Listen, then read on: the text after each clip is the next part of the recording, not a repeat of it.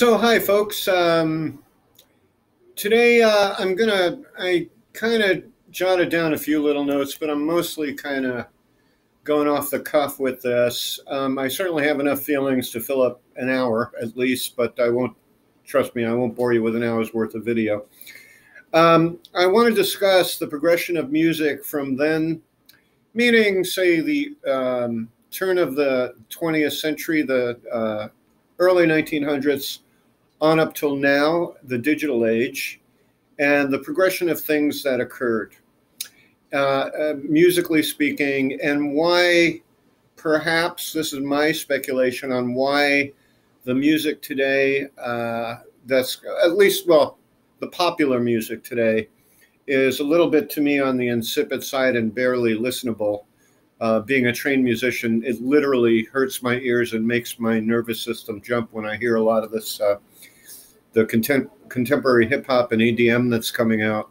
To me, it's a total nightmare and cannot be good for the psyche whatsoever. Call me old-fashioned. All right, so first you have to look at postmodernism, and that's kind of a tricky term. I mean, the way I see it is that certain trends kind of follow a postmodern path, but those trends could start at different times. For example, if you look at the classical music, okay, you could go prior to the 1900s when there was a postmodern, how do you say, like an escalation of the postmodern aesthetic or idea or way of thinking almost. Okay, so let's examine that first. If you look at classical music, it proceeded according to some basic laws of, well, not basic, but laws of music that were laid down hundreds of years before. And when you look at, you compare Bach to Mozart, yes, Mozart's music is a little more subjective, a little more personal. Bach's is more objective and spiritual, that sort of thing. But nonetheless, I mean, the laws of harmony all the way through were being followed. A dominant seventh chord will resolve to a one chord normally, all right? Then what happened, what seems to happen is things progress. Then the creative people start to get bored and they say, okay, well, why don't we question these laws and why don't we change things up? Who says these are the laws of music? Who says, to the point where it got so absurd because they were eventually discussing, is there even such thing as dissonance? Well, if it sounds like shit, yeah, there's such thing as dissonance. I'm sorry. Now, dissonance can be interpreted in a variety of ways by different people, no accounting for taste. Certainly when I talk about the minor ninth interval, some people seem to like it. I think it's just butt ugly, but that's just me. And I will be talking about the minor ninth interval again on my Fragments series. So anyway, the composers get bored. They start to say, okay, they question the rules. So then you get people like the Romantics were still following the rules, but they stretched them as far as they could possibly stretch them till finally there had to be a breaking point. And that breaking point was with the Impressionists, who began using exotic scales, unresolved dominant chords, this sort of thing. Like there's a piece by Ravel called Pavane for a Dead Princess, a really depressing title, but it's a haunting work. And he does a series of ninth chords progressing downward that simply don't resolve. They're just there for the sound of it. And there's nothing bad about that, However, strangely enough, Impressionism didn't last very long whatsoever until all of a sudden people started getting into modernism. And modernism meant there's no such thing as dissonance. We're going to make a mess of noise. And this is where you get composers like Arnold Schoenberg, who created a totally dissonant system. A system it is, but it's totally dissonant. And Igor Stravinsky, who came up with a new concept of dissonance and consonance. Basically, rather than a chord being dissonance and then it resolving to consonance, he decided that you can have an entire section of music, 32, 64, 128 bars of music that's utterly dissonant, and then you resolve those 128 bars with something very consonant and harmonious. That was one of his concepts. I liked the way he thought. He had some interesting stuff going on. All right, so what you get eventually with this progression, if that's what you want to call it, is when you reach the very top, you get chaos. And what happens when you reach that chaos period is that it starts to fall back on itself, okay? And then it starts to settle down, and then all of a sudden, we start resorting to more traditional techniques of harmony again. They come back, because let's face it, dissonance is not something everybody could live with on a daily basis. It's nice for a trend, I guess, but you know, as far as a popular music goes, that ain't gonna fly. Okay, so the image I have, which I'm borrowing from someone else, but it's a brilliant idea, is that postmodernism works like a fountain. Okay, the water is going up, up, up, up, and then it reaches the chaos point. And the chaos point would be, according to the laws of natural physics, Newtonian physics, the water can go only so high, depending on its pressure, and eventually it starts to fall back on itself. So this is the original water coming up, and when it falls back on itself, it sees its own reflection in the stream coming up. And what it does is it takes elements of that reflection and puts them together. That's exactly what postmodernism is. Postmodernism is everything has been done, so now we have to look at everything that's been done, and we're going to pastiche all this old stuff together into something that might seem new. This is a very critical period in human history in terms of the arts and whatever else, actually, as far as I see it. This has never happened before in history, where all of a sudden all the laws get broken, and now we're picking up the pieces going. The way I saw it was like the modernism is like a big party, and then postmodernism is like the day after the party, you've got to clean up your house, and it's a complete mess. So this progression from orderliness to chaos, and then the chaos falls back down, and then you're picking up the pieces and remending them together and getting somewhat new, forms out of that, right? So this happens very specifically in music. It happened in classical, it happened in jazz, and it happened in rock and roll. Okay.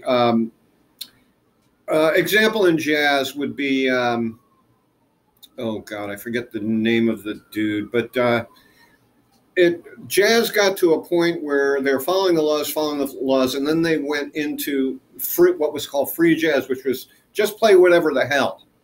In classical music, the terminology was aleatory music, music of chance music.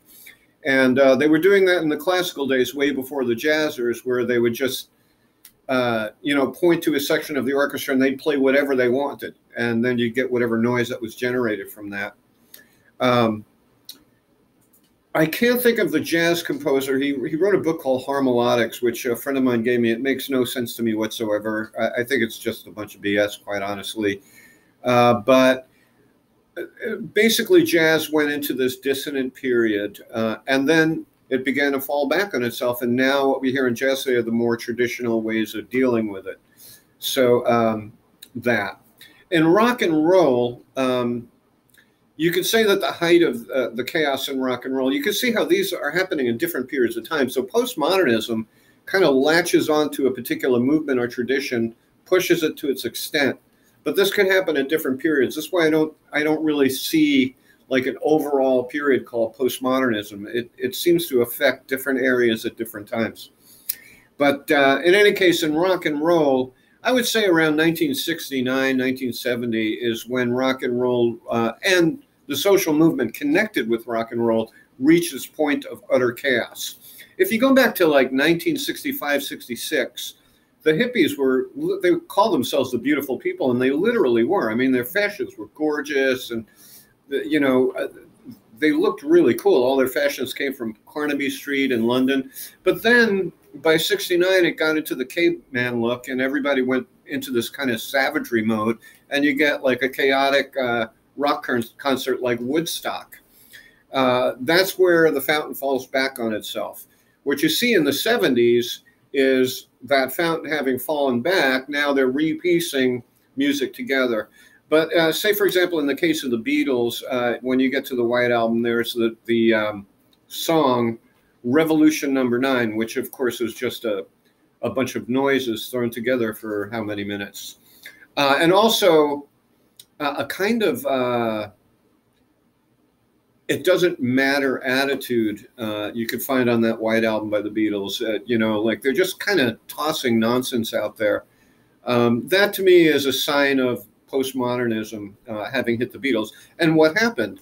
After the White Album, they did Let It Be. They wanted to get back to rock and roll. That didn't quite work. I mean, the whole concept behind Let It Be was, hey, we started out as a performing band. Let's get back into being a performing band. Let's do a movie based on us rehearsing for the show, and then we'll do a live performance. Didn't quite turn out. The Beatles' plans never really turned out the way they wanted them to. It just, things kind of changed. Like, for example, Sgt. Pepper was supposed to be a concept album. It was supposed to be this idea of Sgt. Pepper's Lonely Hearts Club Band was the record was supposed to be portraying this band and inviting people up to the stage to join them and that sort of thing. But after a while, the concept just fell apart and they created the record. Yeah, so you can see it in rock and roll, you can see it in jazz, you can see it in classical music, the fountain falling back on itself. All right. Now, one thing about American music is that it was so different than the European traditions in so many ways.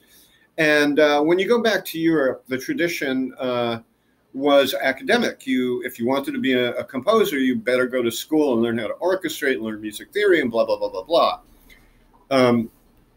But then when the blues began to happen in America, these were, quotes, self-educated musicians, which doesn't mean a lot. They didn't understand what they were doing exactly. And actually the naivete that the blues brought about, that the blues was created from, they just by serendipity happened on a law of music that no one ever discovered before, and that is minor under major, which was never ever done in the past. But the whole idea is a self-educated musician brought up from the roots of America. By the time you have the Brits listening to American music, that was their ticket to freedom, because they're thinking, wow, I don't have to go to school. I can pick up a guitar and play. And so America brought forth this idea of the uneducated musician. However, when you see the progression from the uneducated music, it begins to scale up and up and up. What happens is you take maybe someone like Robert Johnson, and then usually it's the white folks that did the kind of tweakery and stuff like this. But, well, not always. But in any case, they listening to some Robert Johnson going, oh, that's cool. And he has great technique. I want to emulate that technique and get better than him. All right. And so people, by virtue of absorbing the style, would do their best to improve upon what they'd seen before. And so it built up, and so it built up. The blues and gospel together as a kind of yin-yang force in American music produced finally the first child of the blues was jazz. And then you could say jazz, blues, gospel branched out into ragtime, Dixieland, that kind of stuff from the 1920s. What do they call that stuff? I forget now. But, the various like offshoots of improvised music. That's the second thing that is wholly American, is improvised music. Now, don't get me wrong, there is improvisation in traditional Indian music and other forms in the Middle East. But as far as the West goes, this was the first sign of free improvisation based on the laws of music. So that eventually progressed into the form we call jazz. When jazz became untenable, in other words, the technique got better and better and better till you got to the bebop period, guys that wanted to play were like, well, Jesus, I don't want to have to match this incredible level that these people played at, but I want to play.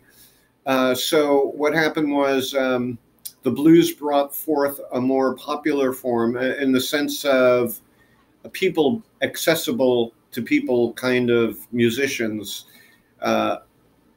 accessible to uneducated musicians, a form of music called rock and roll. And the same process went on with that. I mean, the Beatles were listening to Elvis Presley and Little Richard and Chuck Berry. Chuck Berry, you know, it may sound like really raw guitar playing that he's doing, but his technique was, I had to teach the introduction to Johnny B. Good. And you know, when I figured out what he was doing, it's like, wow, this was actually pretty intense. This isn't just for kids. You know, you got to learn how to do this. So the Beatles noticed this sort of thing. And they, again, with their attitude of we want to do better than our heroes, began to refine and refine it. So we have the uneducated musicians, the Beatles, for example, from the street kids, refining and refining and refining. And then you get to a form that is actually enviable and admirable and sets the standard really high. So you can see this happening over and over again in the history of American music. So why is it different today? Okay. Well, first of all, I want to discuss an idea that I've thought of for quite some time. The idea that limitation, having limitation, is important to creativity. When you have no struggle, you have no motivation to do better than, to reach for, to go higher than. So, in other words, if this process keeps happening over and over again, and now rock and roll is dead, I get that. Rock and roll is a bygone form, and now what we have left as popular music forms are EDM and hip hop. Now, I shouldn't have a problem with EDM and hip hop, but I do. I have an immense problem with it. So what is the difference? It's the same thing, right? They're starting with a rudimentary form. They're going to improve on it, improve on it, improve on it. The difference here is that in the digital world, you are virtually unlimited. Now, these two words are really important. The idea of virtually and the idea of unlimited. When you have a limitation, well, I'm going to tell the story I told before, and actually the way I told it was a bit of an exaggeration, but the Beatles, John and Paul, when they were first learning to play guitars, had to travel 10 miles to learn a B7 chord. Now, because of the effort they had to make to get that chord, do you think they're going to cherish it and use that chord as much as they, you know, as much as they can employ that chord? I mean, I went through all the trouble to get this chord. I'm going to freaking use it, right? So there's an idea that the limitations they have showed them the value of what they reached for and made effort to achieve, okay? So limitation fosters creativity. So with the advent of the digital world, what you have is unlimited. You want a 40-piece orchestra, it's on your computer. You want virtual instruments that don't even exist, it's on your computer, right? Do you want to do the weirdest time signatures ever without ever having to play an instrument and figure out how to do it? It's on your computer, okay? There is no limitation. The example I can give you is the new Androids they're coming out with. And when I say Android, I don't mean the phone, I mean fake people that are AI driven. And supposedly now they're selling sex bots. People, I mean, things that look like people that people can have sex with. Now, this is a great example of, one, instant gratification, all right? This desire to not have to work for something and get it. And the idea of virtuality, that this isn't going to be really fulfilling sex you have with this, you know, fake human being. There's no emotional connection. There's no spiritual connection. It's just getting off. So there's a kind of emptiness to it. So when you consider the digital world, that's the problem. Everything is virtual. It's not real. And secondly, you don't have to go beyond typing a few keys on your keyboard and clicking a mouse, and you get what you want. When you get what you want, there is simply no inspiration. It's as if you're a spoiled child and you expect everything to come to your, fall into your lap. And that's, I guess, why some people complain about the millennials being lazy. I forget what the complaint was about millennials. I don't particularly care. It's just that we have to, it's strange. We have to get back to a sense of limitation.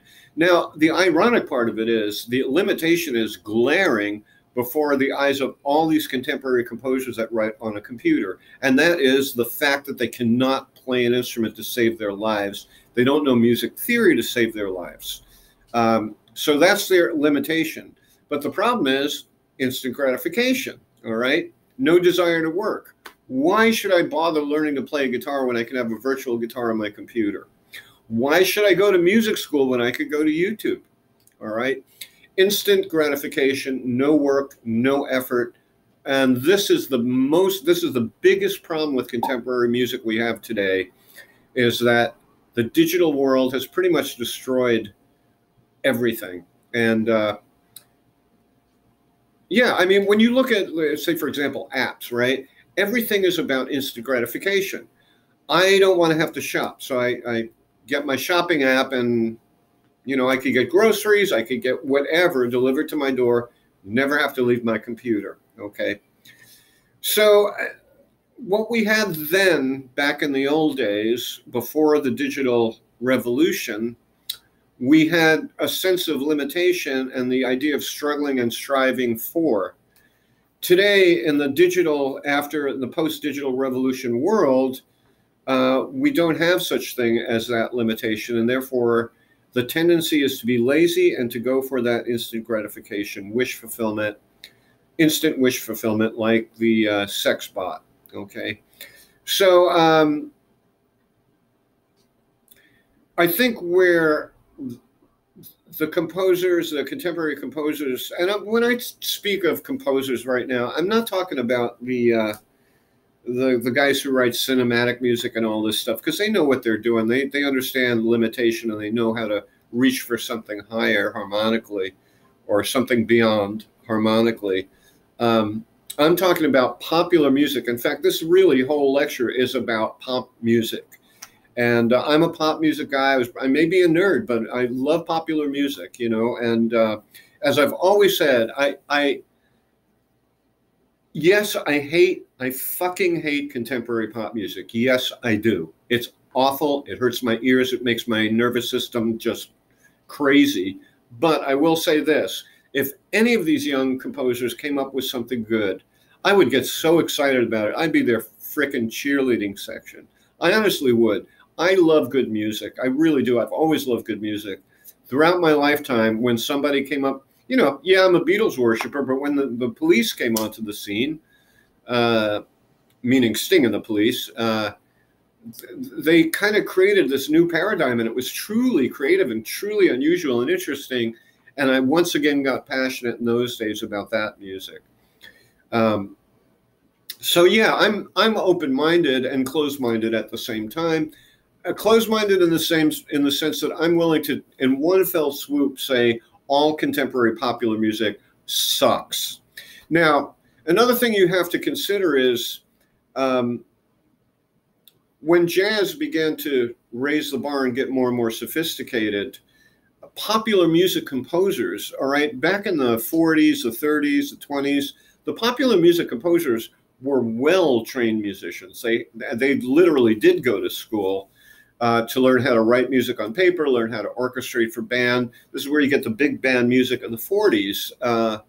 All this stuff that, you know, there's an education factor. And nowadays, if you get a young person who's interested in music, they're not going to say, Mom, Dad, would you send me to music school? They're going to like just go to YouTube and try to sort things out from there. Not that YouTube isn't helpful. I mean, I had a guitar student.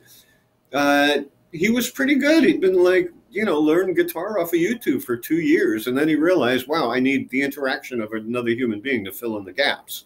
And he came to me. You know, so in any case, yes, I'm closed-minded in the sense that, yes, I can say under one umbrella, all contemporary pop music sucks eggs, okay? On the same token, I'm open-minded in the sense that I'm willing to say that my ears are open for really good music, and I can't wait to hear it. I can't wait to hear it. Because, you know, music has a tremendous power to unite people together. I grew up in the 60s, so I know what I'm talking about. I saw it happen. And that's one reason why, you know, you can consider the conspiracy theory. It's either conspiracy theory or just out and out greed. And basically all the dirty stuff you're seeing going on in this world is either greed or a conspiracy, literal conspiracy. But the conspiracy that contemporary music is purposely made badly to keep people dumbed down, and keep them disunited, not to unify. When you have popular music, and this is what, social justice warriors just really, they're such a thorn in my side. They're complaining about sexism, right? And yet they're listening to music that talks about women as being hoes and bitches. They're listening to music that glorifies empty capitalism, bling, getting all the shit you can to make yourself look shiny. I mean, the hypocrisy is so overwhelming. And the reason why the hypocrisy exists is because these people know they're really not truly social justice warriors. They're looking in way the wrong direction. There's an old Zen saying about the master pointing to the moon and the student looking at the hand instead of looking at the moon. And with that, I will bid you a good day. I hope you enjoyed this little rant of mine. And yeah, I have a few ideas for other videos, especially with the Beatles. I'm thinking of doing two different Beatles things. One is a number of Beatles first, because the younger people today don't realize what's happened in music up until today, popular music since the 60s, is the Beatles created these firsts that never happened before, and now they're used offhandedly today, and were actually since the 70s. So I want to do a collection of firsts that the Beatles did. First time it was ever done in popular music.